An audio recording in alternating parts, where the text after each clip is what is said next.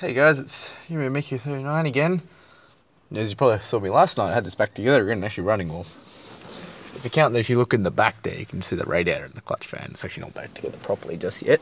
And the flowers are all in the car again after I just spent all the time cleaning it. But, righty, I've got to do something about this oil pressure gauge. It's not working.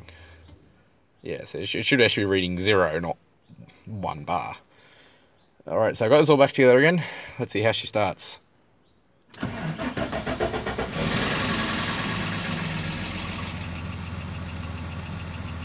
Still sounding a bit agricultural.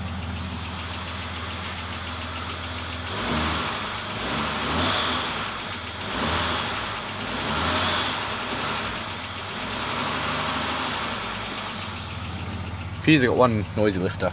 Yeah, that gauge is wrong, obviously. So I've still got one sort of rappy lifter, which is all the gear I stole this engine from hasn't run in over 3 years, so I'm actually not really surprised that it's sort of broken and just a little bit noisy, but it should quieten down a bit. But it sounds a hell of a lot smoother now. Oh, where's the throttle? I'm doing this with hands.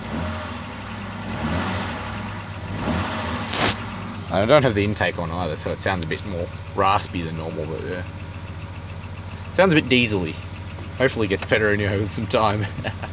But anyway, continue source of work anyway. Let's see how this comes out with a bit more spit and polish, and I'll put the radiator back in it and drive it around for a town. If it's still noisy, I'll steal the lifters from the old head over there, because those lifters are actually really good in that head.